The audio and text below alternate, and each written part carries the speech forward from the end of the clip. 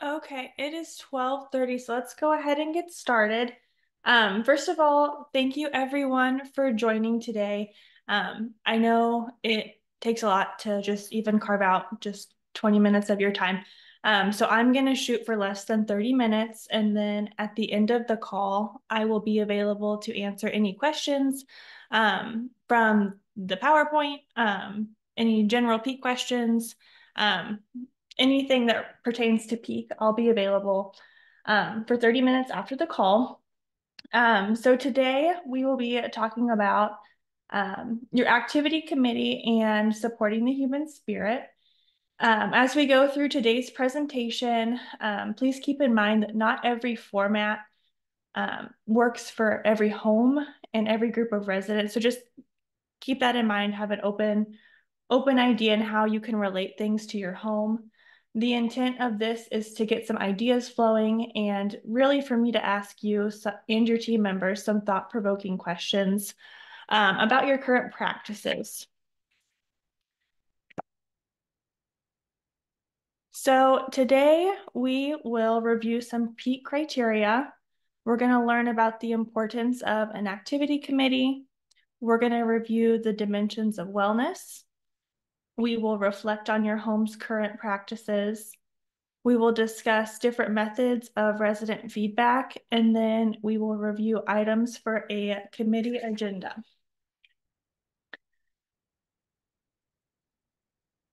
This presentation, like I said, is going to cover best practices also, as well as what is required to meet the outcomes.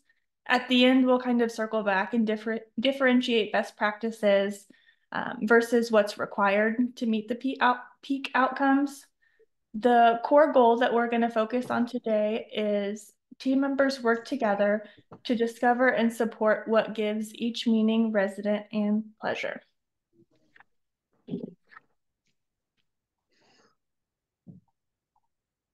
Just a quick review of the core. There's two supporting practices, free time and planned and spontaneous activities. Free time includes information is gathered about resident routines, preferences, and daily pleasures. Information is available to direct caregiving staff. Residents live individualized daily routines supported by person-centered care plans. Individual, spiritual, and cultural preferences are supported. Residents are honored when they pass on. Those are all free time supporting practices. Under the planned and spontaneous activities, we have residents are involved in planning formal activity schedules, and residents are involved daily in determining spontaneous activity.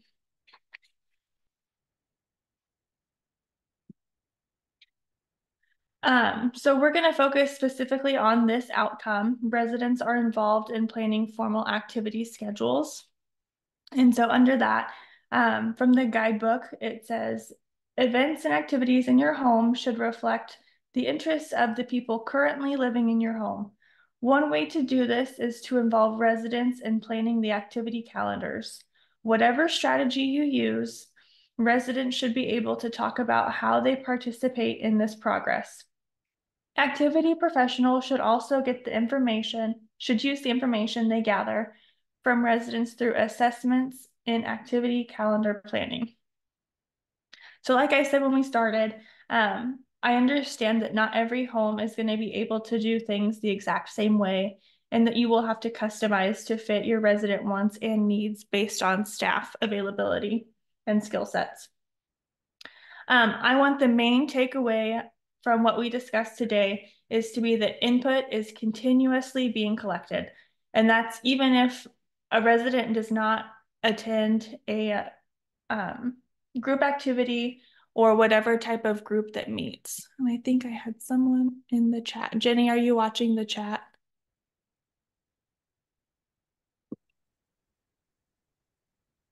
The slides are changing. Are they not changing for you guys? Oh no, okay. Sorry, let me try again.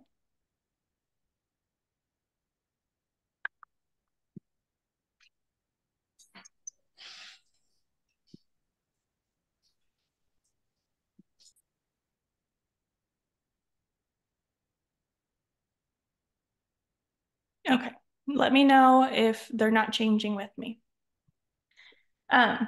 So the main takeaway is that input is continuously collected, and that is even if residents do not attend group activities or whatever type of group that meets, that we're still gathering information from them.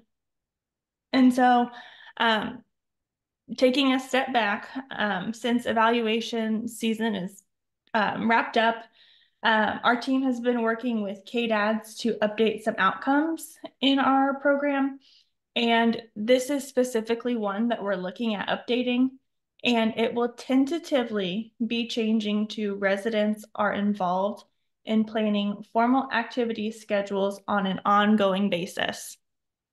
And so right now, it's all tentative, and we're going to talk more about these changes that are kind of coming down the pike at the end of the presentation.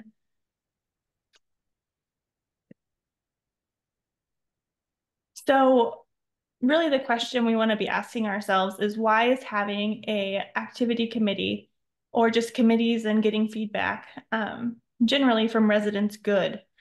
We want to make sure that residents are living their lives how they want to live it. Almost always residents are able to continue activities they were doing prior to moving in, but they might have to be adapted some, but they are still able to participate. They just need some support. Residents might learn about a new activity or gain a new skill after moving in. We want to make sure we're empowering residents to continue to make their own choices. Oftentimes, activities gives both staff and residents a chance to have a conversation and learn more about each other. By learning more about the resident and spending time with them, we're able to have a better bond with them and provide better care because we know them on a deeper level. This is a great thing to do, and it's very attainable. We just have to change the way we're doing things, and we're not changing what we're doing. We're just changing how we do it. By getting their feedback and using it, we're giving the residents choice and the power of independence. So now we're going to kind of go to best practices route off of peak. So these are the dimensions of wellness. This is not a peak requirement, but a best practice. Many of the dimensions that we will talk about have a lot of overlap, and you can fit a lot of different activities into different categories. So keep this in consideration when you're creating your calendar to have a variety of types of activities. Something that could be beneficial for your home is to have a set amount of goals for each dimension and plug in activities that are of interest to the residents in your home. So for example, your home could have at least 2 activities intended to address each dimension each week.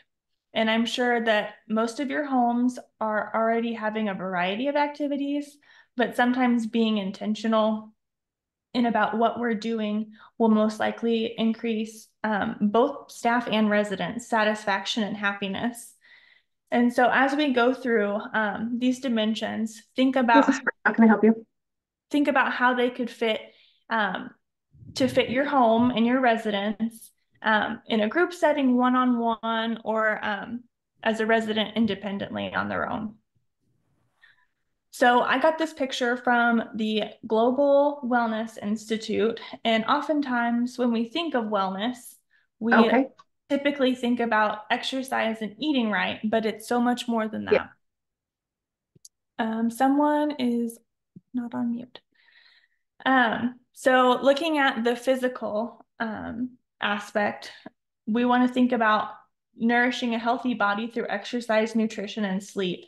And so some examples of activities that could fall under that would be exercise groups or learning about food and health with the dietitian. Under mental, we want to be engaging the world through learning, problem solving, creativity. So this is any type of learning activity. It could be going to a museum, having your own lunch and learn on topics of interest.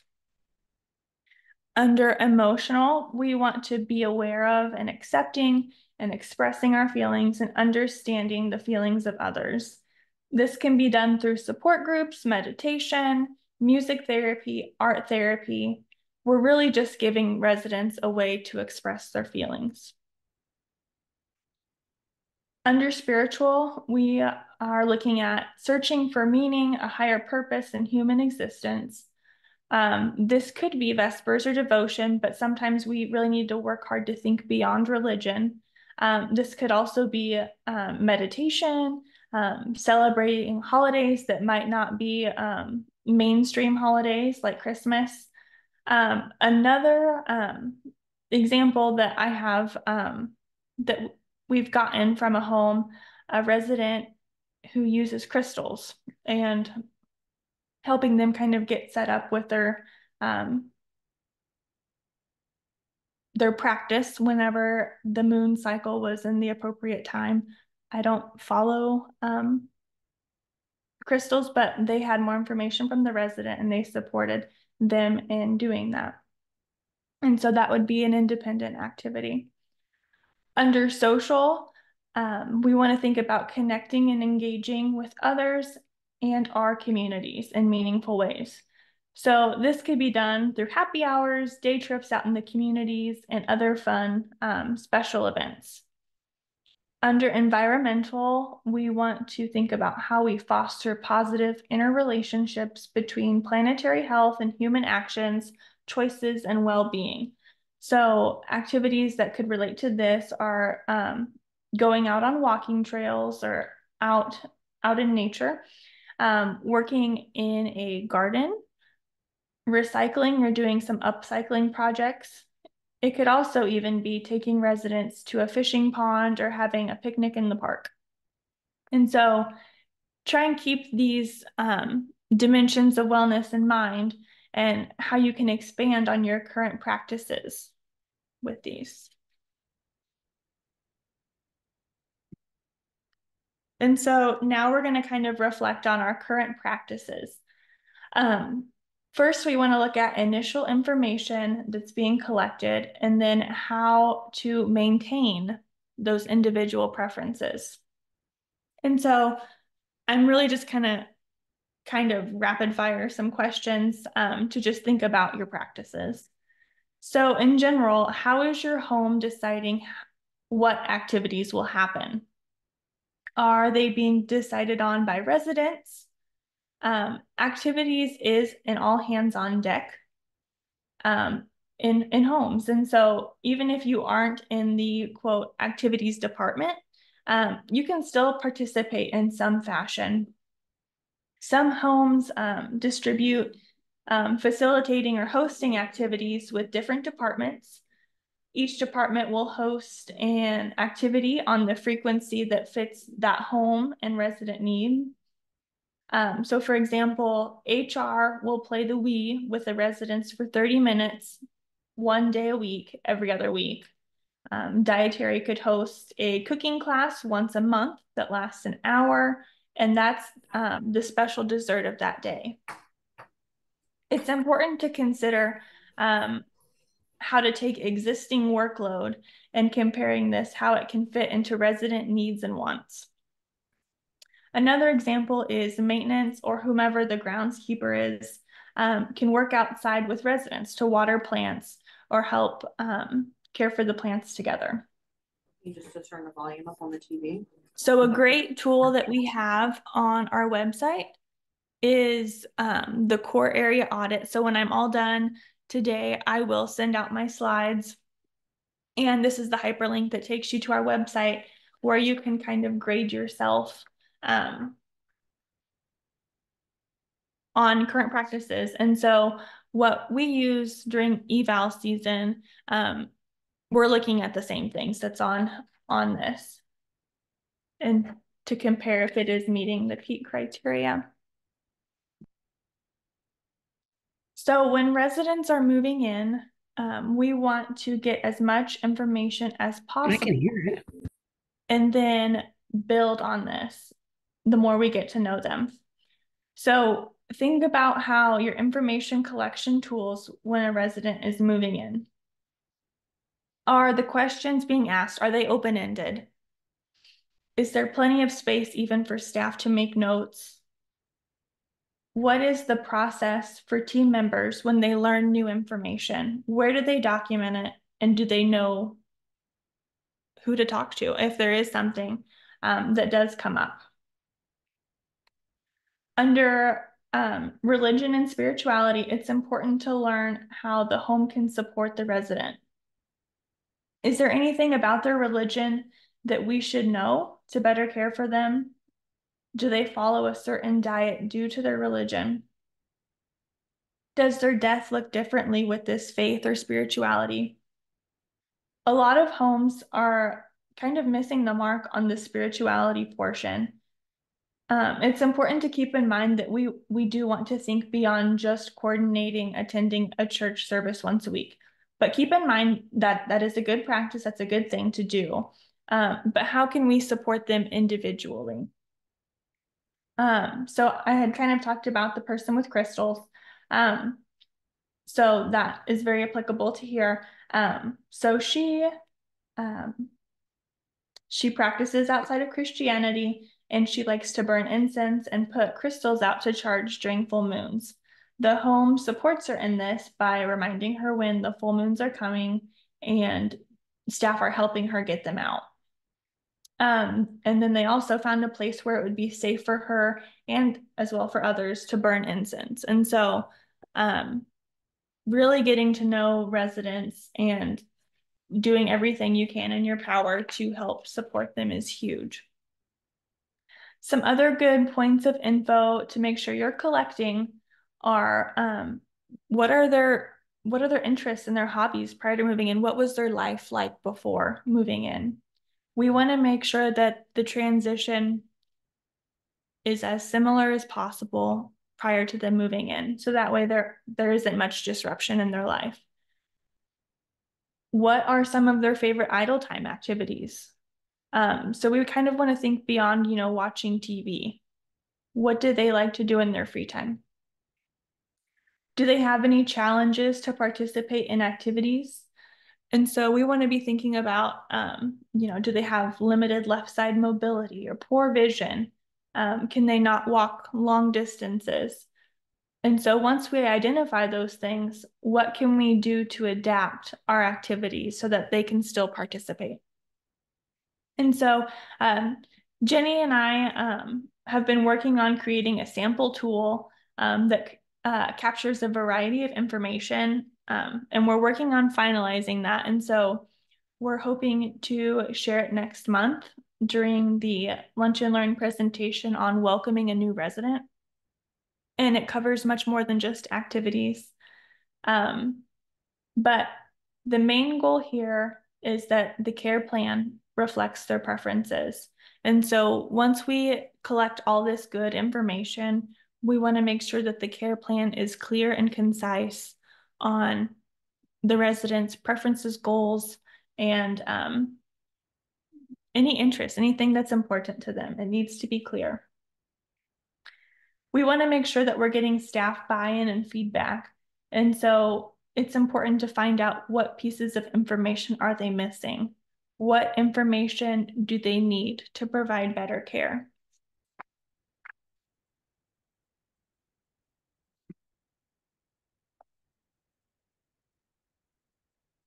So there's many ways to collect feedback from residents, but today we're going to focus mainly on a committee meeting. We're also going to talk about a questionnaire. It's important to be intentional with our efforts to gather input from residents. Oftentimes, direct caregivers are really getting a lot of input from residents. And so I've asked before, but do they know what to do with this information? Are they able to spontaneously make it happen, or is it something they need to pass along?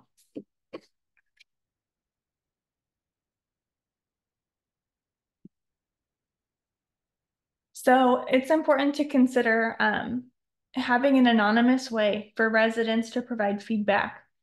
Not all residents might feel comfortable sharing with others verbally, especially if they've had any past trauma. And so some questions to ask yourself, are we already doing a regular questionnaire for residents? What kinds of questions are being asked? Is everyone able or asked to participate in this, or is it just a pool? What is the format? Is there a team member that's able to assist a resident complete this if it's needed? Um, and so once we're getting this information back, how is it being organized and used? And so something else I do want to note under having an anonymous way, I have seen several comment boxes where grievances can be put in the question, comments, concerns box. It's sometimes kept at a high level. And so take into consideration that if someone is in a wheelchair, are they able to also access the comments and grievance box?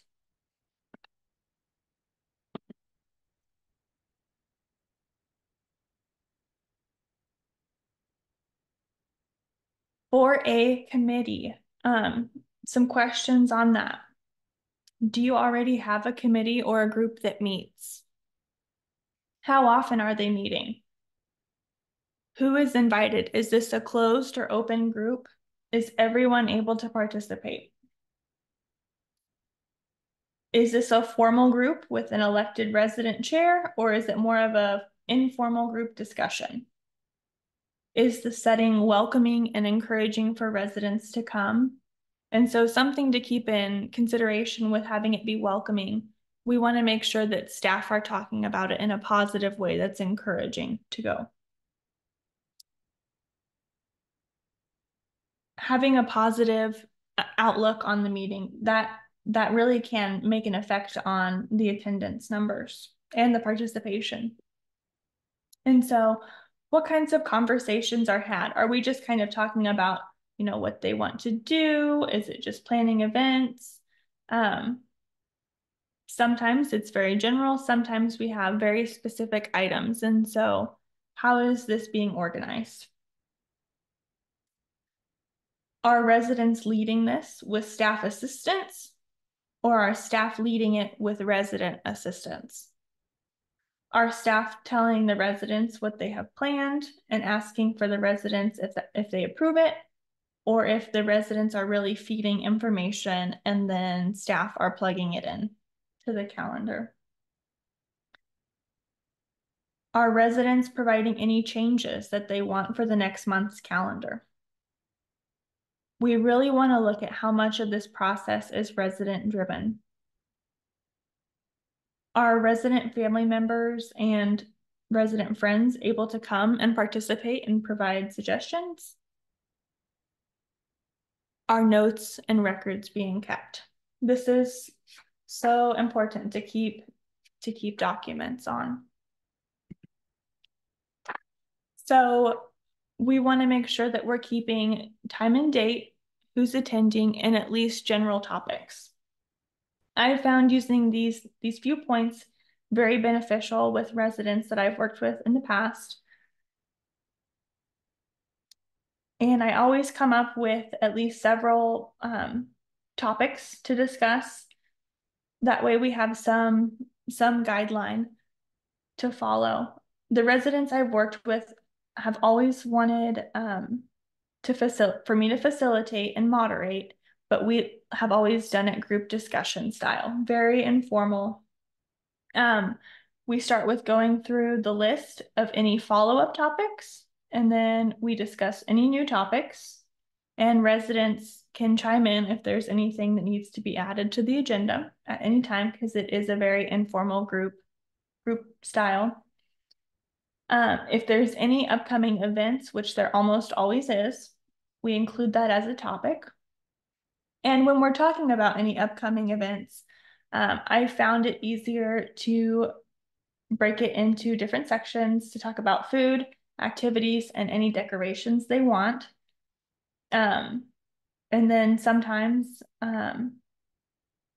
it's just good to identify things for each group, each home, to identify reoccurring items to just leave on the agenda for every month to just remind or discuss again.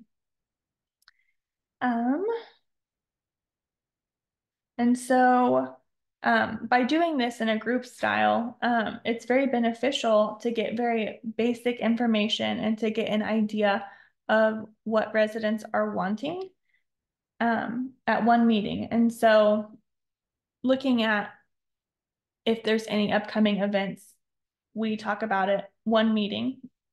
So let's say 4th of July. So at the May activity meeting, I will kind of get very general ideas from residents. And then if they don't have anything specific that they're thinking, the next month I might present them a couple of ideas and they can decide what they want, how they vision their little party, their celebration, whatever event is going on. And so we want to make sure that it's not how we as staff envision it. We want to make sure that their events and their activities reflect them and their ideas. Um, like I said, sometimes you have to vote on the ideas. Sometimes you can just do it group discussion style.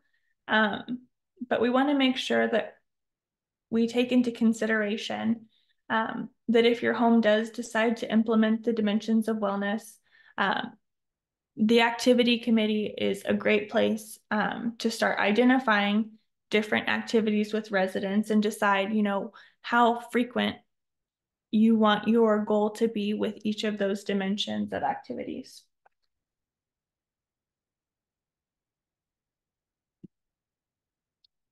So kind of to wrap things up here, reviewing best practices versus the criteria. Best practice is asking open-ended questions. This gets us the best information, but the requirement is just that information is collected prior to move-in and updated as needed. It just needs to be relevant information. Best practice too is having a meeting agenda. You don't have to have an agenda, but you do have to have records kept from the meetings that you can provide as evaluation documents. Number 3 is having multiple ways to collect feedback. You don't have to have multiple, but we know that that's the best way to get as much information as possible. But the requirement is that you're getting information ongoing. The last one is dimensions of wellness. Activities should just be thoughtful in the way that they are reflecting current residents' interests and hobbies. By using the dimensions of wellness, you're just having a more thoughtful and intentional way of providing a variety of activities. And so the main thing is that residents have individualized care plans that are supported. So we just want to make sure that we're collecting information from residents, it goes in the care plans, and that we're making it happen. So that is all of the presentation I have for today. If your home or your team members have any updates and emails or contact information, please contact our office as we do not know about those changes in your homes. The next Lunch and Learn will be June 20th at 12:30. It'll be about 30 minutes, and then we'll have that same 30 minutes on the call afterwards for any questions. And it'll be talking about welcoming a new resident. Like I said at the beginning, we are making some updates to outcomes, and then the guidebook will reflect that. So once we have those changes finalized and approved by KDADS, we will be reaching out to do a similar style lunch and learn to review those with you, and that'll be a recorded session also. So that's all I have now. So if anyone has any questions, I will be available here. But thank you all for attending. I hope you have a good rest of your day. Okay, so there was a question in the chat. It said how to handle spontaneous activities in the building. If you have some insight on what that might look like. For example, is it acceptable to help the resident to contact family or friends that may be able to do something like take them outside of the grounds for an activity or fishing. So obviously this is a very case by case situation. All residents are different, family dynamics are different. So if there's a group of residents that want to go, it might be better to just try to organize um, how you can make this happen. Obviously, some things can't happen immediately. My The best way I tell homes to meet this is to have a practice of when residents come into the dining room or we're helping them get ready for the day. If staff just ask them, what do you want to do today? That is a great way to meet this, but that's the first part is finding out what residents want to do spontaneously. But then the second part is making it happen. So, if they wanted to go out with their family, I do think it would be spontaneous to support them in that. But I think what we're really looking at is how staff can facilitate and host. That doesn't mean we shouldn't facilitate them getting in contact with their family or helping organize something with them. Um, does that answer your question, Sarah?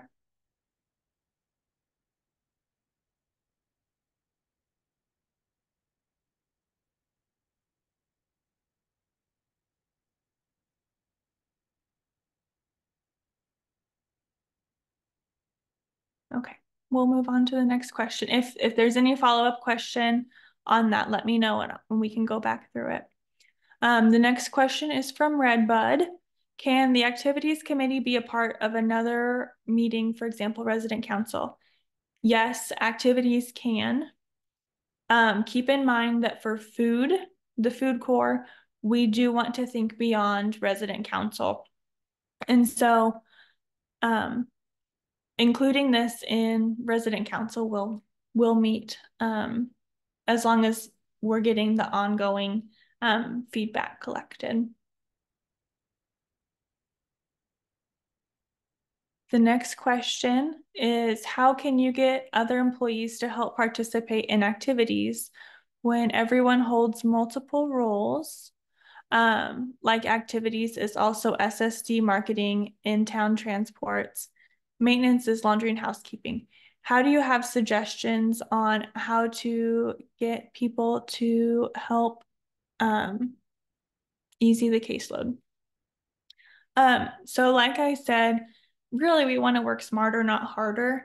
We want to translate the things that we're already doing and how can we involve residents in our job duties and our activities if they are things of interest to the residents. So for example, um, let's do marketing. If there's some office work that residents could participate in, or to have them welcome people on tours, to have kind of a welcome group um, that could support staff when they're in that situation, that's an idea. For maintenance, laundry and housekeeping, if there's just towels for residents, if they want to fold, that would overlap into community involvement. Housekeeping, same thing. We just kind of need to be mindful about what we're doing and if there's anything that would be applicable to residents, or same thing going outside and helping water flowers. But kind of what I was getting at in the actual presentation, um, basically we're taking a timeout from staff jobs, from traditional job duties. So if you're the HR director, you're not going to be doing your HR stuff. We're going to carve out 15, 30 minutes of our time, one day a week, or every other week, to do something of interest that residents want to do that's driven by residents. Does that answer your question, Kaylee?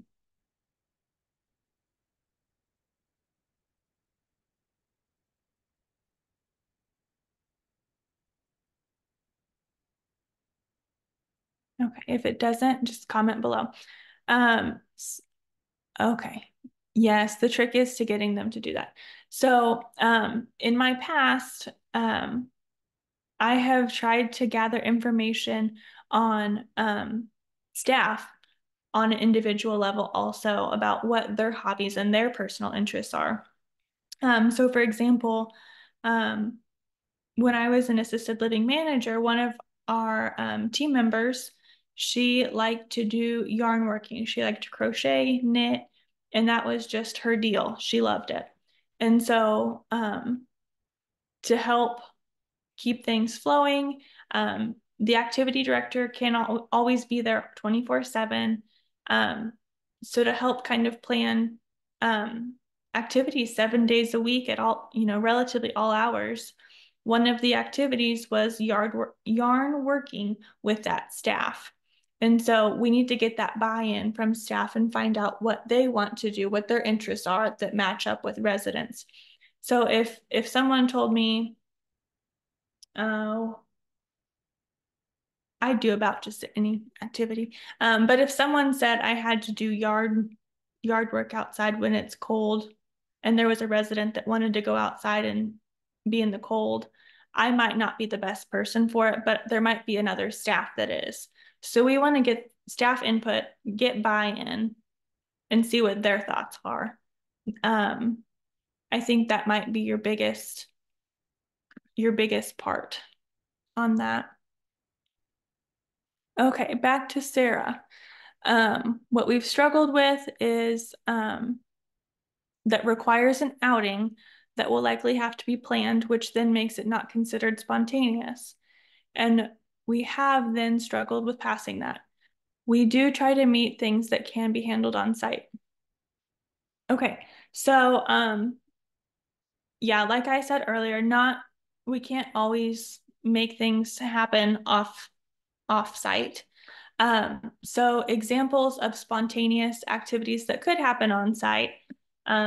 Say you have residents that love to watch football and at dinner time, the game's coming on, um, and you propose to the whole bunch, if anyone wants to um, watch the game, we're going to put it on in the family room because one resident asked you, or that residents are interested in those teams. Um, Let me think of some other examples of spontaneous activity. Another example it can even be just going um, out for a little walk. Oftentimes when people think about spontaneous activity, they do think that it does have to be this grand, total planned, on a whim activity, but it doesn't. And sometimes that is a big hurdle that homes have, is thinking about these spontaneous activities that do happen. Because oftentimes, a lot of homes do acknowledge and do respond to um, resident requests quickly. And so sometimes they're just hard to think of what we've done in the past. Um, so sometimes even just kind of being mindful about things that we've done spontaneously, um, and just kind of keeping a log. So that way, whenever we do have evals in the spring, you have this list in your back pocket of things that we have done. For example, there was one home that had a Taylor Swift party.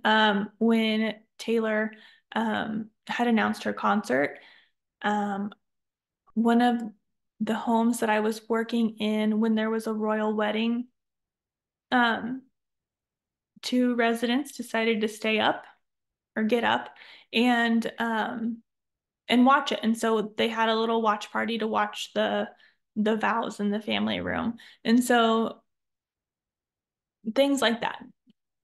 It doesn't have to be a grand gesture. If anyone else has any ideas of um, simple, simple, spontaneous activities that they've done would be great. But Sarah, I think the biggest thing that you could do to really work on meeting this is is working with staff to daily ask them or periodically throughout the day, what do you want to do today? And even if it is, I want to play Jenga, and Jenga's not on your scheduled activities, that's spontaneous. It's an unplanned activity. So I hope that was good clarification. Sometimes I ramble.